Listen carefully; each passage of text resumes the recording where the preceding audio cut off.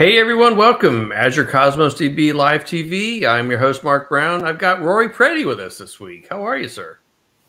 I've got a bit of a cold here, but it is summer in Johannesburg, South Africa, so hopefully I'll recover quickly. How's the weather wherever you are, Mark? Yeah, not bad. What do we got? 88 Fahrenheit. So what is that? About 29, 30 something, low 30s? No, don't ask me to do that conversion. I've never been able to but into you know what? American.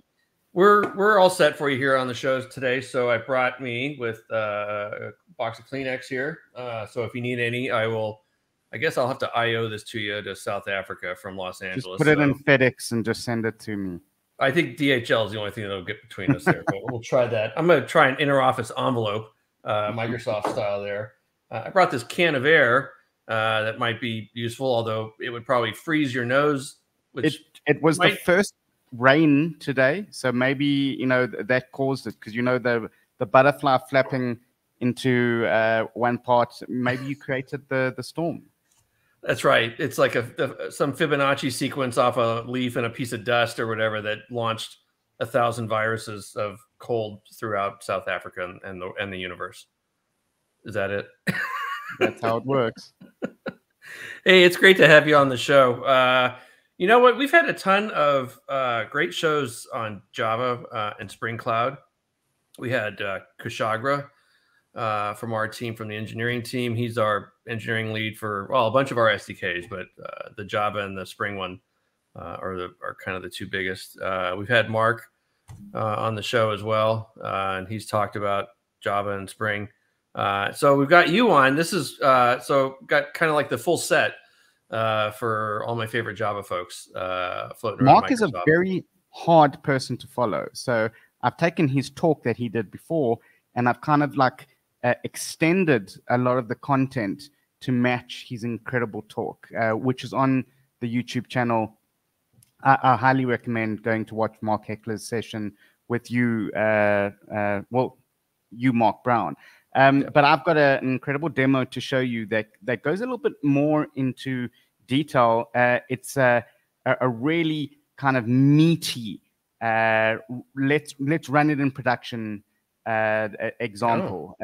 Yeah, so hopefully the demo gods are shining bright on me. It is at 10 p.m. here, so there is no shining of anything outside, but we've got a lot of demos and a lot of new tools and some really great cutting edge IDE tooling that I want to show you.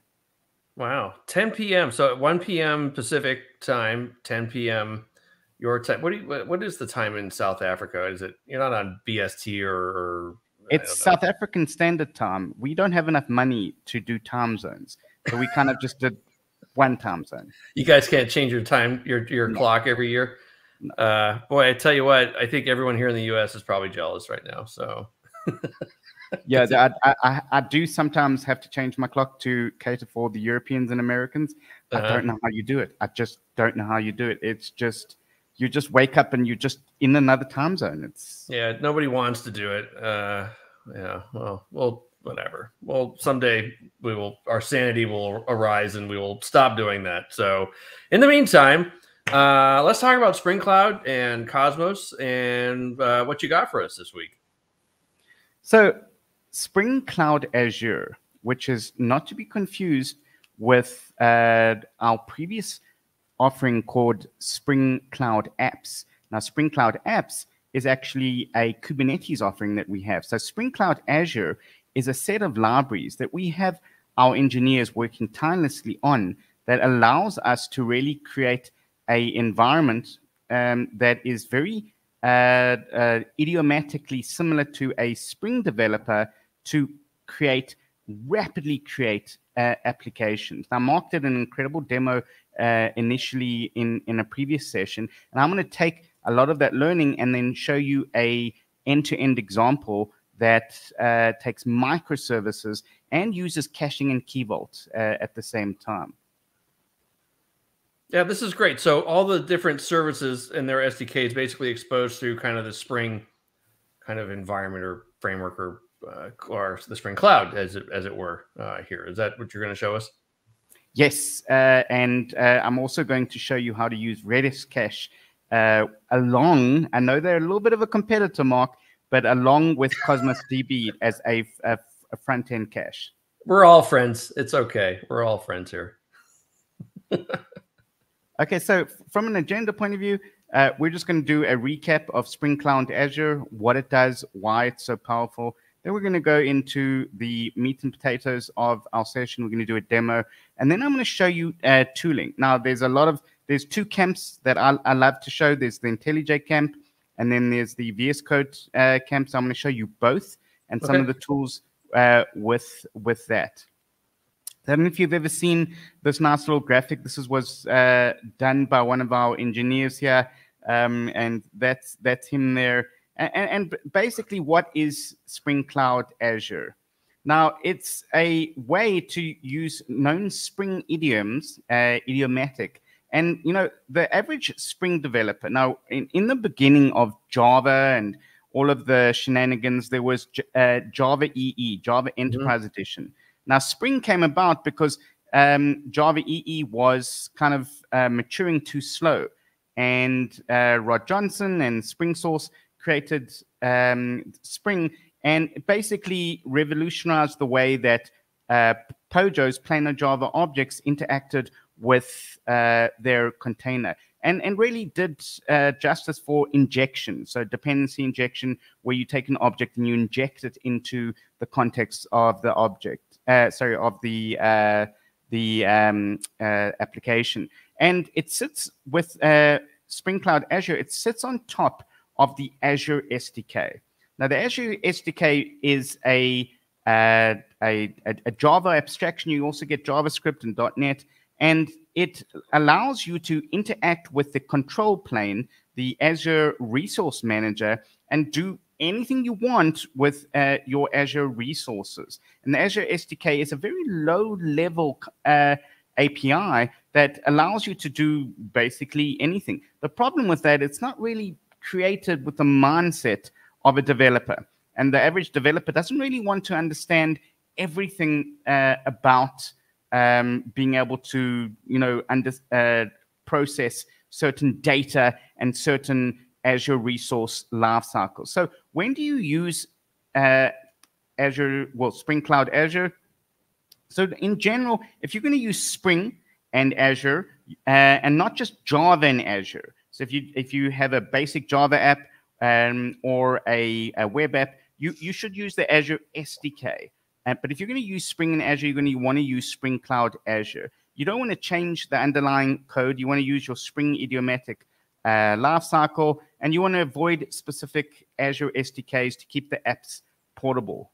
And then minimize the learning curve, obviously. You want to use the Azure SDK to leverage product-specific features. It's not, Spring Cloud Azure is not as powerful, but it's also not kind of as cumbersome as the Azure SDK.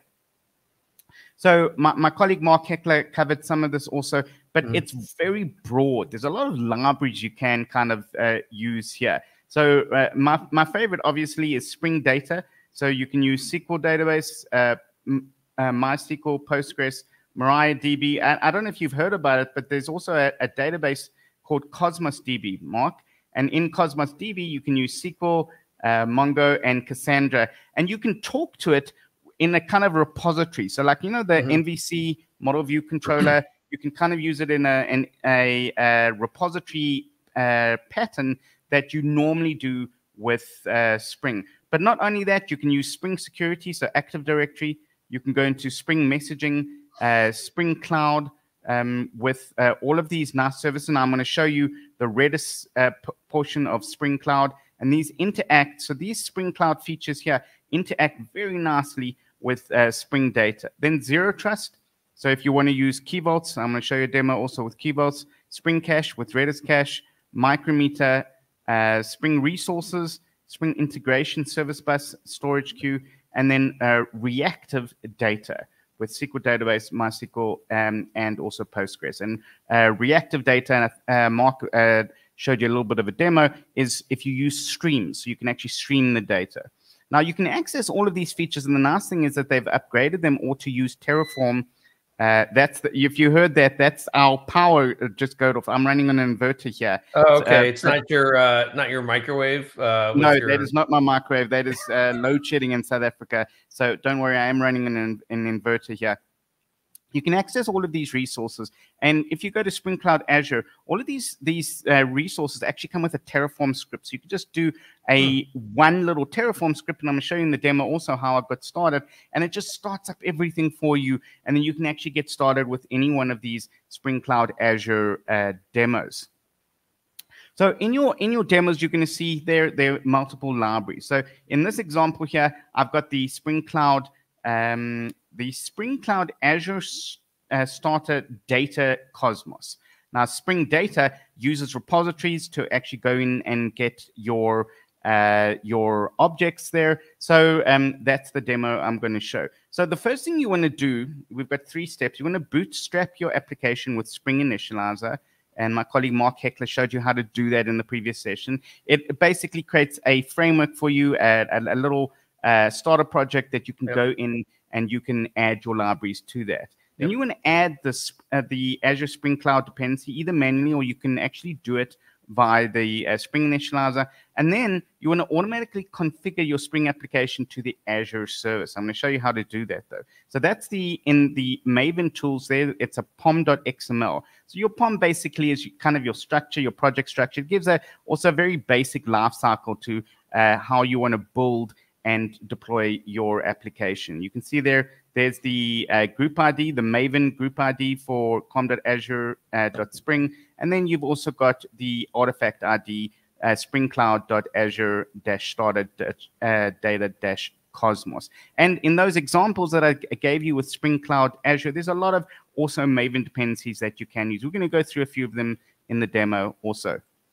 And then you auto-wire Cosmos DB. So in your application.yaml, you have a little YAML file there, and you have your endpoint for your Cosmos DB endpoint, and then your database, Cosmos database. That's the database name. Now, in your Java class, all you're going to do there is you're going to go @annotate auto-wired for your repository, and then you can actually use your repository. It just goes in and injects it. It goes and scans, and I'm going to show you with the tooling. This is the little bit of the how it works, the kitchen sink. In the later demo that I'm going to do with the tooling, I'm going to show you how it does this, because I'm going to go dig into the source code, and I'm going to show you how it does this, because it actually goes in and does a class path scan for the properties and finds those properties there and injects it into the user repository. And then you can use, in this example, go in and go save it and get your objects back if it returns a object. So there's a lot of references, and it's very well maintained by our engineering team. You can go to aka.ms spring-cloud-azure. It gives demos here, how to use each service, the APIs for each service, how to get started here, and it's pretty well maintained. So that's everything I wanted to show you about the intro. The next is I want to show you a little bit about our demo. So this is the Spring PetClinic and Cosmos DB in the demo. So the Spring PetClinic is a canonical example. It's in multiple different formats. In this format that we're going to do is a microservice version of the Spring PetClinic. So we're going to take all of these different services here, owners, vets, and pets, and we're going to break up each one of those services into a project. And then we're going to connect each one of those projects into Cosmos DB, and it's going to retrieve the information, and then it's going to connect to the Spring Cloud services. Now, some of those Spring Cloud services I mentioned there, Redis cache. So it's going to actually front the Cosmos DB into a Redis cache. Then it's going to use Key Vault to retrieve the Cosmos DB settings. And then obviously it's going to use Cosmos DB all the same time using config services and discovery services to go in and retrieve all that information. So this is a little bit of a blueprint of the application here. You can see right at the bottom here, we have our little Cosmos DB icons here, and those feed into the customer services. It has a REST API, the vet service, which has a REST API, and then the visit service. So you can take your your customer can take a pet to visit a vet. Now, the vet service, the customer service, and the visit service doesn't actually know about each other. What they need to do is they need to go in and register with a Eureka service discovery. Now, the Eureka service discovery is going to then keep a little registry and also fetch the config for in a Spring Cloud config server. At the same time, the customer service, vets, and visit service are going to get their own config. This config could be anything like what port it's going to run, some variables it's going to use, and that config there is actually stored on a Git repo. We also have a admin server and also a logging server. Now, these services are actually load balanced through a API gateway, and also using a key vault to retrieve the Cosmos DB settings. So it's not as complex as you thought, but don't worry, I will show you where to actually get the repository so you can actually get started with this demo when you want to. So that's enough for PowerPoint for the time being. Let's get out of there and let's go exit there. And let's go into and show you. First of all, I want to show you how this works. So this is the Spring PetClinic, and I'm running this on localhost because I'm running it under Docker Compose. It's not deployed into Azure because the actual application is a fork of the original Spring PetClinic application, and that uses Docker Compose. So in here, you've got owners, and owners will retrieve a list of owners here. And then you've also got vets, and vets will retrieve a list of vets. Let's go back into owners. I think sometimes the Docker Compose does actually need to be restarted because it is very memory intensive. I am running on, there we go, a Mac, and I've only given it a certain number of CPUs and memories because I don't want to actually take too much of my PC resources. So this is the Docker Compose here, and these are all of the services that we are running here. And then I'm going to open this up in Visual Studio Code as soon as my customer service shows me that it is behaving. So while this is coming up here, I want to show you actually, let's go into here, the Spring sample repository that I got this application from here. So we want to go to Azure samples, and we want to go to Azure Spring Boot samples here. So Azure Spring Boot samples, and you can see here in Azure Spring Boot samples, we have quite a lot of samples, and each one of these actually has Terraform in there, so you can actually get started. There is even a very nice Cosmos DB sample here, Mark, so you can actually go into here, and you can see there's Spring data. You can do a multi-database account or a single account here, and then it has a Terraform script and the source files here. Now, inside the Spring Boot samples, I've just cloned the Spring PetClinic microservice application. And this is the application that we're going to show you, the first demo that we're going to do, and then we're going to do another little demo with one of them with the tooling here. And you can see here, I've got a Docker folder here for the base Docker files here. I've got some docs if you want to go read up on it, some media for the images. And then I've got my admin server, so you can actually use Spring Cloud admin. Then I've got my API gateway, the load balancer, my config servers, the central config, my customer service for customers, my vet service, and my visit service, and then the discovery service, which is the Eureka service. So let's go back into Docker and make sure, okay, everything's running. Let's go back into here, and let's go see here, okay, can I get my owner services here? Else I will have to restart Docker Compose here. Let's see. Yay, it's behaving. Lord demos, yay. So over here, I've got my owners here, and I've got George Franklin. And George Franklin should have, well, he doesn't have, there's some information. And he's got Leo, which is a pet. And I can go in and edit George and submit the service there. Or I can go in and take Leo to a vet. And you can see here, here's the vets here. There's James Carter and everything like that. So I want to show you exactly how that works. So I'm going to go into Visual Studio Code. Let's go into Visual Studio Code. You can see here, this is the project that I've just cloned. And inside that project, let's start from the beginning of it here. I've got all of these folders here. for each of the microservices. There we go. I've got the API gateway, and then I've got the Terraform folders and the pom.xml. I want to show you. I want to start there. The pom.xml. Now, the pom.xml is the Maven folder, the Maven kind of life cycle, and you can just go mvn package, and we're going to skip the test because this test kind of don't work. And when that happens, when you go Maven package skip test, it's going to go, oh, where am I first? Okay, no, I'm in the Terraform folder. I don't want to do that in the Terraform folder. That's right. Okay, so now I'm going to do that skip test, and it's just going to build the project. Yeah. And in each one of these projects here, there's a target folder. So if I go into the customer folder here, and you'll see there's a target folder, it's going to create a little jar file. And that jar file really is what we're going to deploy in our Docker Compose. So it's finished there, it's built it there.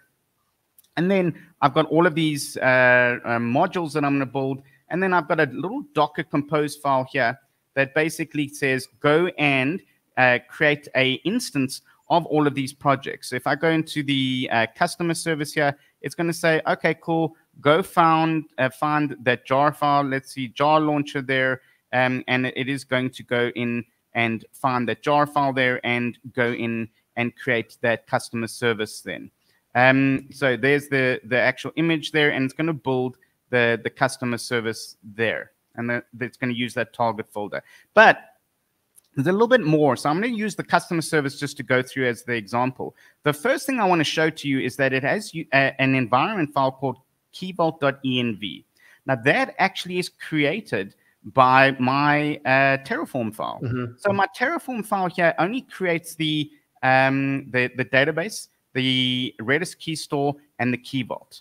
But to do that, then you really need to go create it, and then it will create the keystore.env. So you can see here, here's some of the resources. It's going to create the cosmosdb resource here. And then it's going to go in, I'm not going to put this live on air there, but it's going to create a keyvault.env that points to all of those resources, thanks to your Terraform file. But the Docker Compose then, when I run that, it's just going to connect to my keyvault.env, and then I'm going to be able to actually use the key vault. So let's go into the customer service here, and let's see exactly how that works. So yeah, so the first thing I need to show you with the customer service here is that I could run this. If I was running this on Azure, I could actually run this with managed identity, or also newly with the passwordless connection that is coming probably this one next month, and I won't have to use that keyvault.env file. But I do have the I was going to ask you that earlier. So the the Azure.identity, that is now getting support in the Spring libraries, or has it, or coming? Yes, so that is coming up. I can't give you an exact date, but the passwordless service right now, it supports Microsoft SQL, Postgres, and MySQL, but that is coming up to actually support Cosmos DB, and that allows you to actually inject your Azure credentials. It kind of creates its own token and then injects into Cosmos DB real time without you having to worry ever about a password and a hash. But we've got a hash then. I'm not going to share it with you right now. Yeah. And then that hash actually is stored in my key vault. And let's go and see exactly how that works. So I've got my, let's just minimize there. I've got my customer service here. And then I've got my source folder and my resource folder. And then I've got a application.yaml, a bootstrap.yaml. And so let's go see the bootstrap.yaml. So the bootstrap.yaml is actually going to go in and set up the config. And it's going to say, okay, cool, here's the config. Go fetch the registry for the config. Go get the config. So the config server, and then tell the config server you are the customer service, and also register with the discovery service. So it's a little bit complicated when you look at it like that, but understand it knows where the config server is. It knows how to discover and tell Eureka which service it is, what its name is, and then all the other services will actually be able to use that service. So that's called the bootstrap .yaml. Once that is done, then it can actually use the application.yaml, and this is where all the magic happens. So first of all, we're going to tell it that it is bootstrapped. It is going to take that config and find out exactly what it needs to be set up with. Then it's going to actually go into Azure and retrieve the credentials. You can see their Key Vault credentials here, the client ID, the secret, and the tenant ID, and then also it's going to actually go find out the properties. It's going to take those Cosmos DB properties and inject it as property sources. Don't worry, I'm going to show you exactly how that does it then. And then you've got there, wow, I've got my Cosmos DB settings, and it's already got the endpoints there and also the key. And it even does populate query metrics, sorry. And then it's got cache for Redis cache. It's going to set up Redis cache. And then the Redis cache is also going to use the Redis URL and the Redis password. So how does this actually work with the settings here? So let's go into the Java files here, and I'm going to show you how it actually does that injection and also gets all of that information from it. So I'm going to go into Key Vault and let's go into here, into my portal. Let's go into Azure portal. Remember, the Terraform file is going to set up all of this for you, so you don't really have to worry too much about it. So here's my Key Vault that I have. And in it there, you'll see there that it's going to have a Cosmos DB setting. So that Cosmos DB setting then is going to go back to my my application. So there's my PetClinic simple application there, sample, and this was set up by a Terraform. And then I've got my my actual keys here and my secrets. I can click on the secrets here, and then you can see there I've got my Cosmos DB key. The only problem about this is that the Key Vault itself on the Docker Compose is going to have a hash, but you can get around that with managed identity and also passwordless. Yep. So you can see that I've got the Redis, and also you can see that the name there is Redis URI. And if I go back into my settings there, where were we? There we go. It's exactly what we get there. There's the Redis URI. So now I can actually use Redis as is, and this is actually the application YAML is a Spring Cloud application.yaml. And it's kind of, you can see there set up there. Now, any of the annotations in Spring Cloud is going to be able to use those services. So, for example, if I want to use cache, I don't actually have to specify, you can see there, Redis. I can just use cache, and it will just use it. If I wanted to use Cosmos, I can just annotate anything with Cosmos, and I can go into my Spring Cloud services with the confidence that it is actually working. So let's go through now the customer service here and see exactly what that allows us to do here. So let's go first of all into the customer service application. So this is where we start off the customer service application. You can see there, and it just goes in and runs the application. But the minute it does that, it actually goes and starts a few services. And this is where the Spring-idiomatic services start, though, because this is really an injection, a really injection-focused application platform as Spring Cloud. First of all, we're going to go enable caching, and that's a Redis cache. So it's going to take the repository that we're going to do with our customers objects, and it's just going to cache it. And it's as simple as that. And I know a lot of developers will say, this is black magic. How does this work, though? But Spring developers are used to that with that. Next, it's going to enable Discovery Client.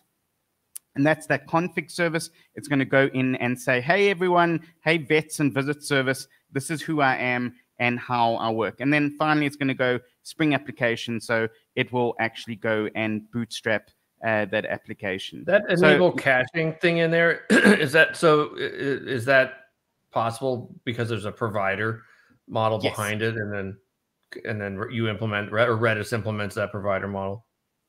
Yes, so this library actually here, let me show you the library. So remember those libraries that I told you about? So let's go find the Redis module here. So there's the Spring Data Cosmos, but there's the Key Vault, and also there's the Data Redis. So all we have to do with Data Redis is just have the cache annotation.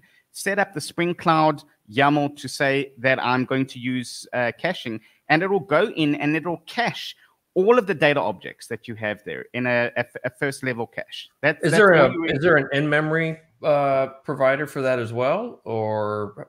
Yeah, there's an Azure cache, so you can actually use Azure cache for that also, though. But this example, we're using Redis cache. So Azure cache is a competitor to Redis cache. Now, how does this Redis cache actually look like? Now, there's a nice little toolkit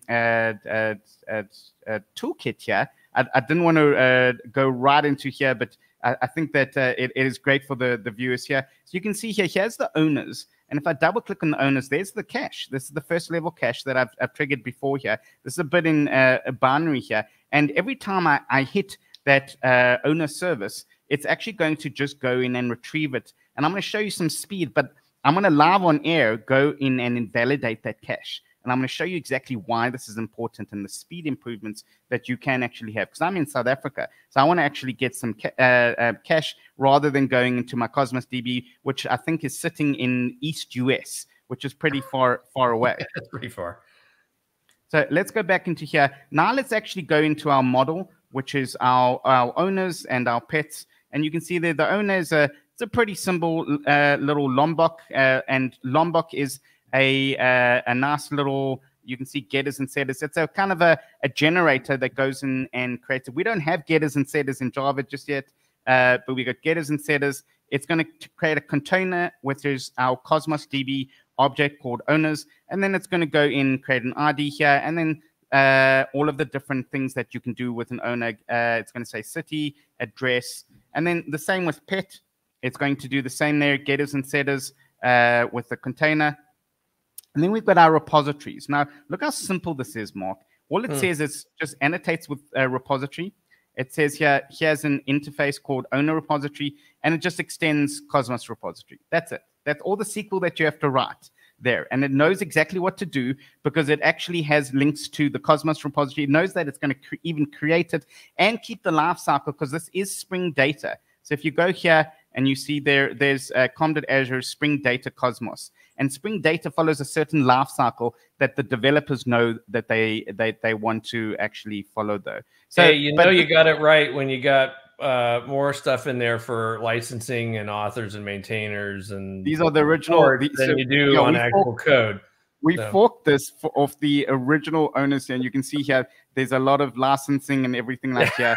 So this is like one line of code. Of all of it right there. So. And the pet repository also here does the same here. It just does that. But if you want to do also some queries here, it goes. You can see that you can even do a query that you want there to get pet types. So this pet repository then is going to be called by a REST service. So let's go into here. So you've got owner resource.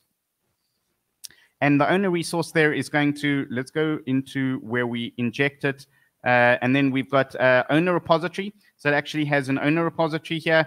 And then the owner repository is going to have post or get mapping here for, he has create owner, and then find owner. And we're going to have a get mapping there. It's going to say find by ID. And that's pretty simple. And that's also in a Spring-idiomatic service there for find by ID. You can see there, that's the CRUD repository. And that's going to actually create a REST repository. And the one I want to show you also there is owners, and it's going to find all. Now, if you remember, when we go into owners here, let's go into PetClinic here. When we hit owners here and all owners here, hopefully Docker hasn't misbehaved again. Let's go see our Docker file here. Sometimes, oh, Docker, you are really problematic today. Let's go back into here. And let's go and start the customer service there. It is running way too few resources here. So if you want to know how to improve your resources here, if you have a big laptop here, you can actually increase it, the CPU and the memory here. But I'm not going to do that live on air. That would be crazy talk. The end of our show, probably. Yeah. So let's go see the customer service. There we go. Up in the game here. Let's go in here and let's go veterinaries and then owners here, all here. And it should actually retrieve those owners once we actually get through here. Let's just do a little refresh. You can actually see the owner service here. If we go into that service here. It will take a few seconds to actually start up, but here's the log file. Wow. And then it's actually going in there. You can see the register of the customer service with status up, completely the initialization, and then it will actually go in if it has everything right. It will go in and register the services. Go in and see the owner service here, and hopefully the law of demos is going to actually let me do that. Else I'm just going to restart the Docker live on air, because that's just the way that we roll. I suppose. Let's go in and go in. Okay, so that didn't really like it there. Let's go in and start that one more time, and then we can actually see if we can actually get it. So while that's restarting here, let me actually show you how to actually refresh the cache with the Spring PetClinic. So you saw there that when I originally actually went in and let's go into here. When I originally went in and I clicked on the service, the second time that I kind of got those owner services there, it was pretty quick because I've actually got a cache running there. But you can evict the cache. So you can see here, there's get mapping, clear cache, and I can actually go cache evict owners. And then I can just go forward to an HTTP status and clear all cache. Now this is a little bit hairy here, because it basically means that if you have a cache, it's going to go in and it's going to delete, if you see here, that little cache there. So that little simple key should be actually blank. So we're going to do this live on air, and I've got a little script that we're going to run. And we're going to go to our local host, clear cache, and we're going to go see if we can clear the cache and exactly what that does, because it's going to retrieve the cache there, and it's going to go see if we can actually do it. Let's make sure that we are started here, and we can go down here. And if not, then we can go into, wow, okay, that did not work.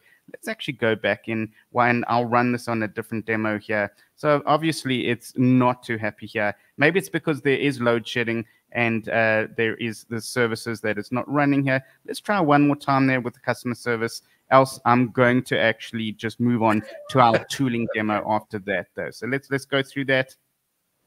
And let's see. The best part of a live show, Rory, is yeah, it's always, people want you to achieve the success, but a lot of people are actually going, can he actually get it working here?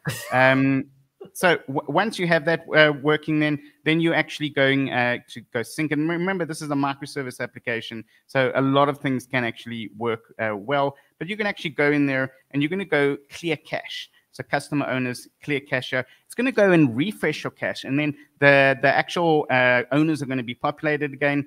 And we're going to do that. So let's see if we can actually come back to that a little bit later then. And I'm going to actually start with our tooling demo, which is also really exciting because I've got a new extension I'm going to show with IntelliJ, which is brand new. I don't know if you are aware of it, Mark, but IntelliJ can now do Cosmos DB. Let's go in there. So it's still misbehaving, but we'll go and let's just stop all of those services there, and we can just actually go in and say stop you all violently, and we can actually go in and see that a little bit I saw that announcement, by the way, on IntelliJ. Was for our Mongo API, or was that? Yes, for so it's not for the SQL API. That's still coming.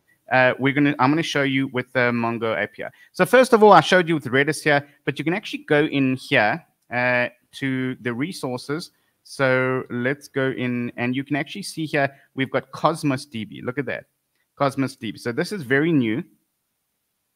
And over here, I've got the PetClinic application. Now, you can actually go into the PetClinic application, and you can, on Cosmos DB, you can create a server. You can also go in here. You can create database, delete account, copy connection string. And this is pretty new. And you can actually see here, here's the end-to-end example here. But we haven't actually launched the ability to go edit the data. You can see here, here's the documents. And then if you click on each one of those documents, it's actually going to, sorry, no, that's the PetClinic SQL. Oh, sorry, I made the mistake. This is VS Code. And the IntelliJ one doesn't actually let you do that. So this is VS Code, actually lets you edit it there. And it also allows you to actually go in and do all of that. So let's go into IntelliJ. Let's open up IntelliJ here. And I want to show you the similar to tooling that you have with IntelliJ. Now, IntelliJ, love it or hate it, and if you and every developer is opinionated here, but IntelliJ is a full-fledged IDE that we partnered with JetBrains, and it allows you also to do advanced refactoring and also a database manipulation. So in Can here, I ask you an opinion on which you prefer, I guess, or is that too sharp a question for you? No, so VS Code was never created as a full-fledged IDE. It's actually a code editor. So they don't actually compete with the same in the same services.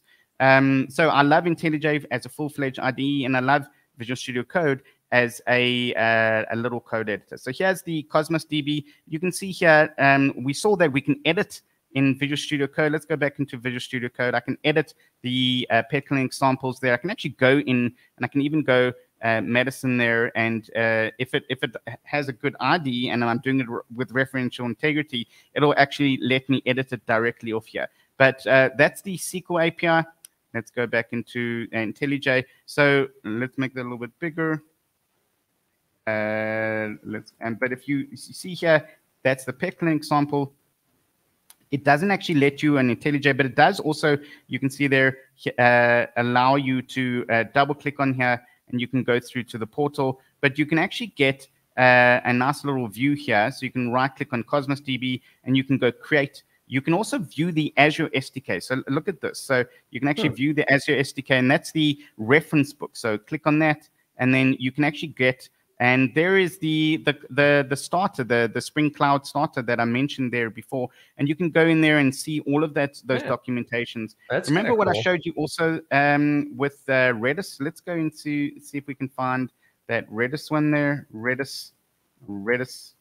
There's Redis then, and you can actually see how to add Redis there, and that's the resource manager or Redis Enterprise on how to do it for the cache. You can also go in there. Remember Key Vault? Let's go into Key Vault, and let's go. Did I spell Key Vault? There we go. Key Vault JCA certificates and everything. You can actually get all of that there, and you can just go add dependency into there. So that's the right click on there and view Azure SDK. And you can also go in and create your applications. But with Mongo, we've taken a little bit step further, and I've got a little application here that is the Quarkus superheroes. I know it's not Spring, but I've created a little application with the database. And over here, you can actually go in and edit it with Mongo. So if you click on here and we go open, let's go there. You can go open in database tools. And then open in database tools allows you to actually go in, and you can go in and edit all of that, and with live editing here, so you can actually go in there, similar to what Visual Studio Code did. And then when this comes with Mongo, I'm going to be able to actually go in and edit this. Let's go in here, and there's the fights with the Quarkus here, and I can go in and look at all of my objects here, and I can select those. It does take some time to refresh here, but I can go in and edit those and view that. So this is a new feature that we've got here, and it's a great opportunity to actually go in. Let's go in and just refresh that, and to go in and actually go and edit. So this is database tools, and you can go into there just by right-clicking there and open in database tools. There's my collection there. It's coming back, and then there's fights and fields. And I can go into fights and fields there, and I can go in and edit that, which is pretty great, which is a great opportunity for people to use IntelliJ, because IntelliJ owns about 65 to 70% of the IDE market here. And I can go in there, and if I wanted to go in and even edit and delete a row. Yeah, can I change index policies in here? No, I don't think that you should live on air, but I can actually go in there and I can go delete row there. Yeah, Docker's already kind of giving us issue. Let's go back to Docker quickly here, and let's just see, is it actually now... Give it a little attention, make sure Docker's still with you there. Yeah, there's Docker there, and is the... let's see if our customer service now is working. So let's go back into localhost, and let's go into home. Of course, it's working now, and owners, and let's see if it actually is owners. It's not going to see it's bum. There we go. So there's George Franklin. Now, if you saw there, if I hit refresh, watch how quick it is. It's quick and nice and quick. But now I'm going to invalidate the cache. So I'm going to just go there. that's not the actual URL I wanted. Now, if you remember, that was like sub-millisecond. Now I'm going to invalidate the cache with clear cache. Now it's going to go back to the same page. Now I'm going to hit refresh. You see how long it's taking because it's doing an end-to-end with the database. That's really that's a call over the wire from your home in Johannesburg all the way to Eastern US and Virginia, basically that. Now you can open the pipe bigger with Cosmos DB, but what I wanted to show you really was with the Redis cache. It's an in-memory cache, and it's a little bit quicker than actually going to Cosmos. And all of that was actually just activated just with that annotation, and it was created with the Terraform file there with that example. So I'm thanking my little Mac with StreamYard, and everything is now behaving itself though. I do have a bigger PC, so maybe next time I'll do that on the demo with the bigger PC though. But it's a great opportunity for you to go in and test all of these services. Like I said before, you can just go in here to Azure Samples, Azure Spring Boot Samples here, and this is under the Spring PetClinic microservices, and you can go through all of that there. You start off with the Terraform, just go Terraform init and Terraform apply, and it will go in and create it, and then you just do Docker compose. Which is exactly what I did there, and it will start it locally and get everything running though. And then obviously then you'll have your resources. You want to go in and afterwards delete your resources. If you see here, I've got my my Key Vault. Let's go into the Key Vault here. So let's see the three services here that I've got. So I've got my I should see there my Key Vault. My Redis cache. Let's go in. Where is that? And finally, yeah, there's my Cosmos DB. And the Cosmos DB also has some incredible monitoring and that. So we can actually go into Cosmos DB here, and we can see here that the insights, that Cosmos DB insights is just incredible. So we hit it a few times with owner. We can actually go in there, and now we can actually see the total requests for that in the last 4 hours. This blew me away. I know this is not new though, but you can actually go there and you can see there's owners. It's got 81 requests there, total request count, and this should actually be lower. If you can see there, owners is 81, but pets is 96. So we're hitting that cache quite a few times because the pets should actually be maybe even way well on par with the owners here. Mm-hmm. And you can play around with that cache around that there, and you can also go into the Redis cache and see how do you invalidate it with that though. And there's some great services that you can actually see here, request count through that. So yeah, so I think that we are 50 minutes into that. So I wanted to show you a few other things with that. I've showed you the Cosmos DB introspection, the VS Code, one further thing, I want to show you some behind the scenes, and check this out. I'm going to stop Docker. It is a naughty bugger, but I'm going to stop Docker, and I'm going to show you another project, and I'm going to give you the link to that project. And I'm going to, let's go File, Open Recent, and I'm going to go in and I'm going to show a to-do application. But the reason I want to show this, because I'm going to show you how it does that injection, because I found this absolutely fascinating. So here's my, it's a little to-do application. It's got a REST service here that basically says just get to-dos, and it's got a repository that goes Cosmos repository, and then it's got a little model, which is a to-do item, similar to what we saw there. And I'm going to start this, but I'm going to start this with something called the Spring Boot dashboard, because I'm going to go and inspect my objects. So I want to see the injection happen in real time. And it's very optimistic here. So let's go in. Now, the first thing I'm going to do is I'm going to run the Spring to-do application. The problem with that is that I have to actually set my Cosmos DB database. And I know that this is going to fail because I haven't actually set my Cosmos DB database. So I'm going to go in there and I'm going to go source scripts and /set environment variables. And then now I can actually do this. Now, there's three windows, apps, beans, and endpoint mappings. Now, no other language has this. Oh, let's go. Come on, behave. Let's just see here if we got here. and we want to make sure this actually happened before also. Let's go in here. Yeah, so it's still not let's go and let's show you here. So let's go in and just make sure that we've got our correct resource mapping, and we want to go into scripts. I did set the environment variable recently. Let's go here. There's my Cosmos. Don't worry, I will delete it here. Yeah, so I'm going to go source again, source, and then I can always do this at another time. And then I want to go scripts and set env variables.sh. Okay. I don't think I did .sh right at the end, though. That's why. Because I actually had a backup file there. Also, always have a backup, Mark. Always have a backup. Let's see if this works now.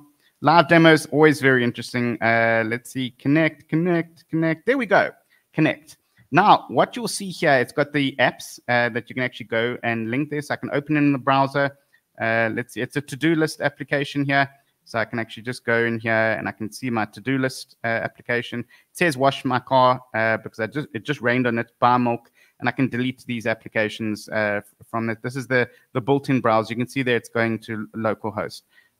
So let's close that, the simple browser. And I'm debugging right now. But more importantly, look at that. It's actually going in there and finding my objects for me, my to-do list controller and to-do repository. And I can go into my item repository here, and I can see there, I can go and inspect it. Now watch this. I'm going to go into here. Now I can actually see what's going on in the background with the injection. Now I can see it uses a Cosmos template, which I wasn't even aware of. And then it uses a Cosmos config and then an auto configure.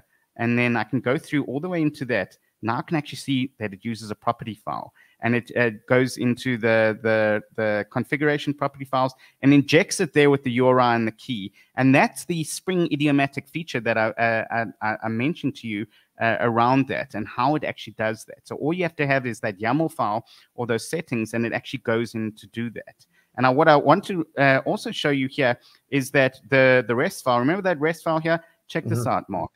If you can tell me that other languages have that also, look at that. It actually puts the REST URL at the top there, and you can actually get it. And it does that by actually inspecting every object there with the Spring actuator. So I get that, and I can actually go there home, or I can get my to-do list, and I can click on that, and it'll tell me if I just click on that. I don't know about languages having that, but there's actually a REST tool. I just saw this as an extension in VS Code. That does something like that, and allows you to do basically kind of unit testing on your API apps. Let's go back, and I just want to show you the REST API. Where is that window? This is the problem with StreamYard, that it actually goes in and creates multiple Chrome tabs. Let's go back in there and let's click on, no, we want the lots of tabs there. Let's go back in there and click Spring To Do app there.